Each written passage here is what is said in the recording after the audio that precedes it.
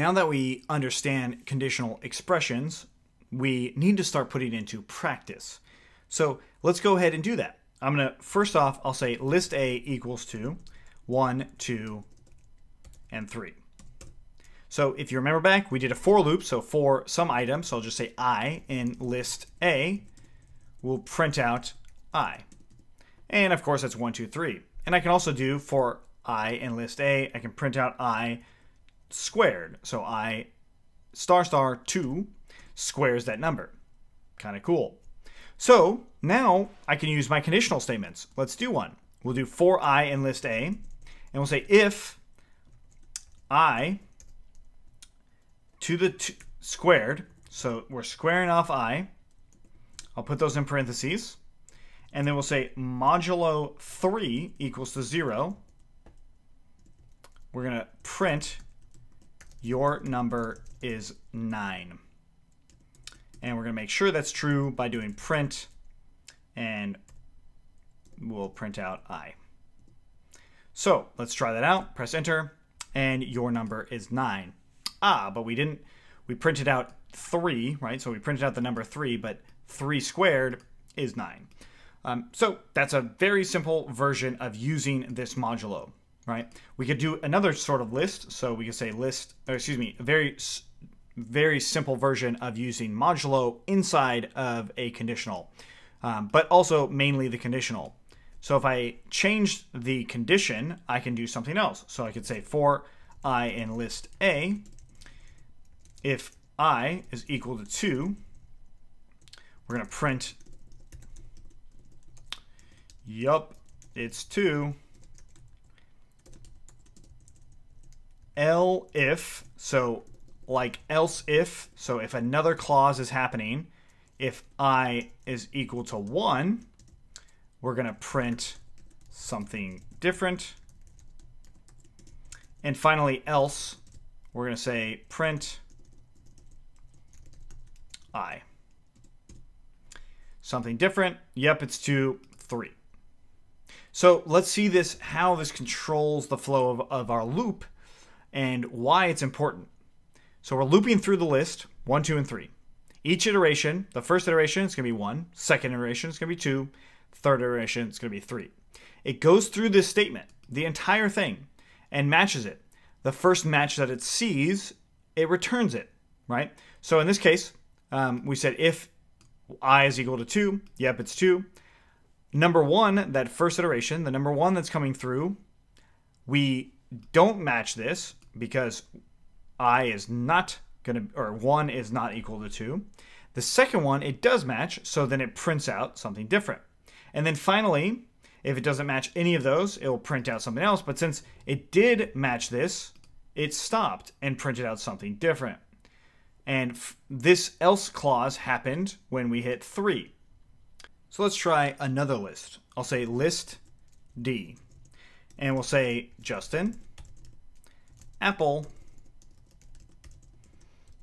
food, not the computer, some number, another, and another number. All right, so we got this new list.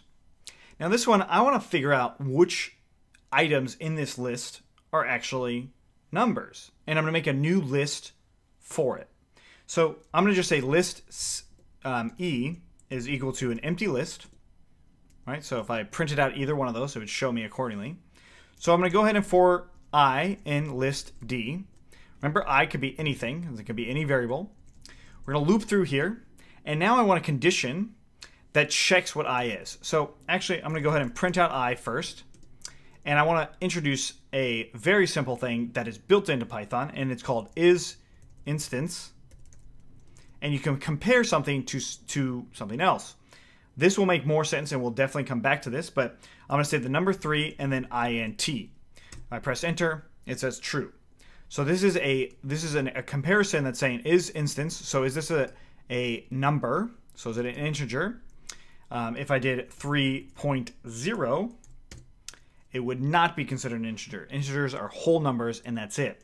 But if I also said isInstance, let's say Justin, it'll say false. But if I change it to str, it'll say true. kind of a cool little thing that we're going to use in this for loop. So let's go back, and we're going to now do for I in list D. And now what we want to do is we'll say if is instance, and we'll say 3 and int, no, excuse me, not 3, but I and int.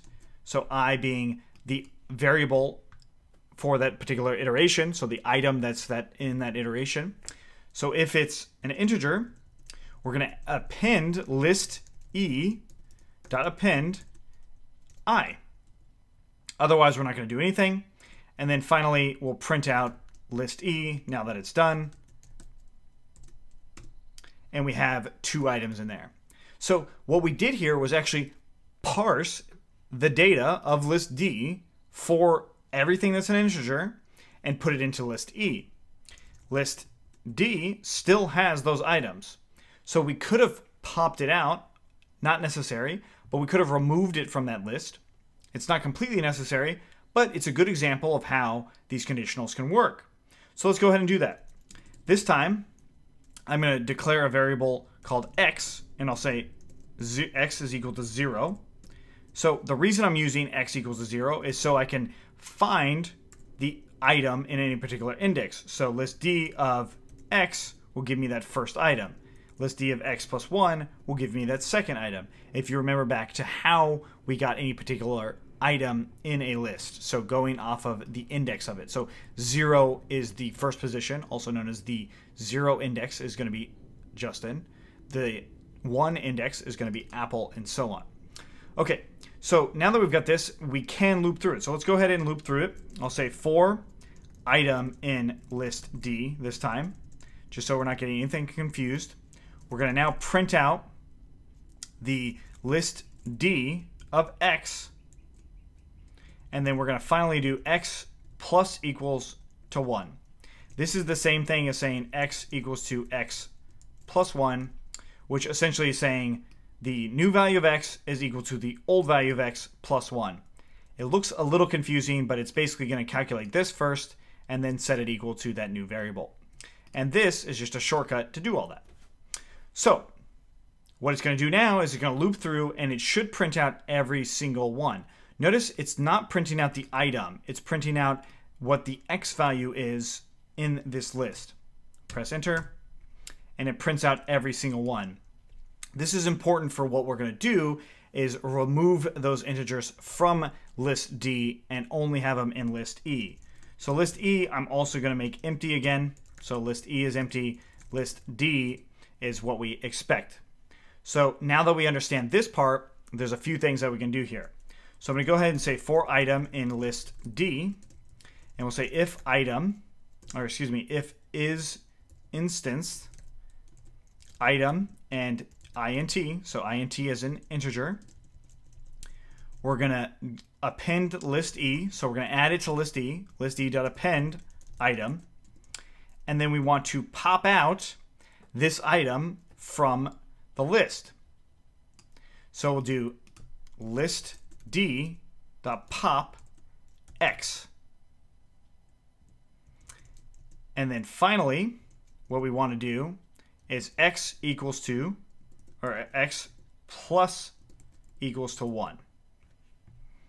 So the very first iteration is going to check this, and then it's going to remove it, and then it's going to keep going.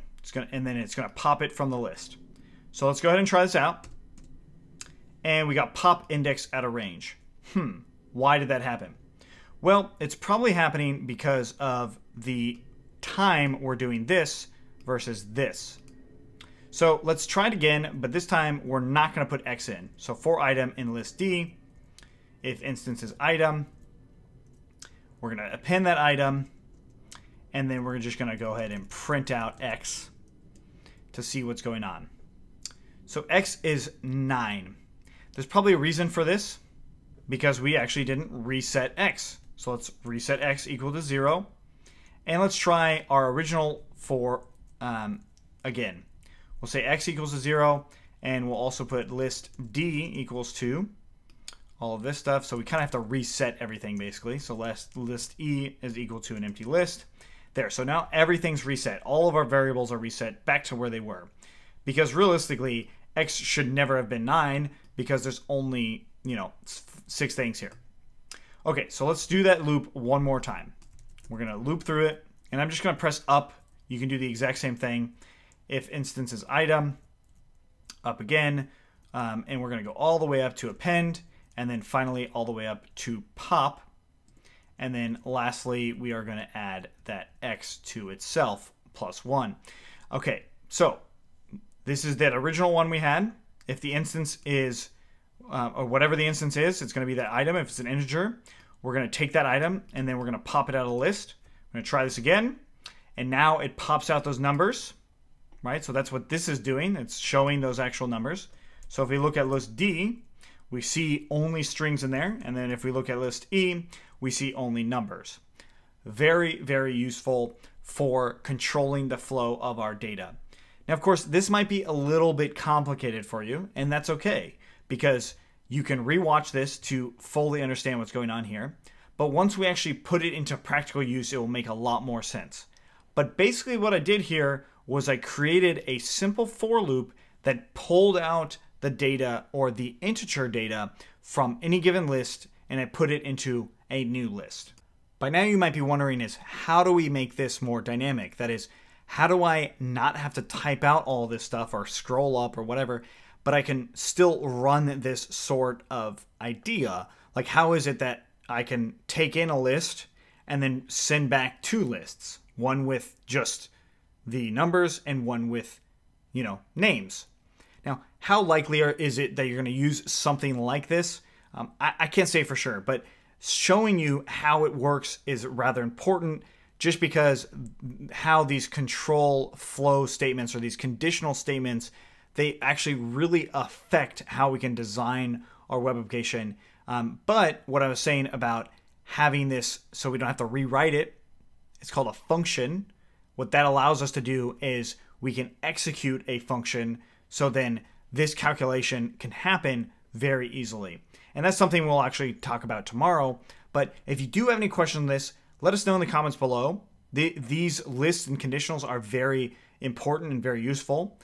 Lists are representative of big sets of data. So it might not be a list, it might be a dictionary, or it might be a tuple. But the point is, we would loop through them, and then we'd look for some sort of condition while we loop through them, and then do something different, like I said at the very beginning of this. Very interesting concept, very useful. It's definitely something you'll need to understand going forward, but we will revisit it quite a few times, even if you don't fully understand it now. We hope by the end of 30 days of Python, you definitely will. Thanks for watching, and we'll see you tomorrow.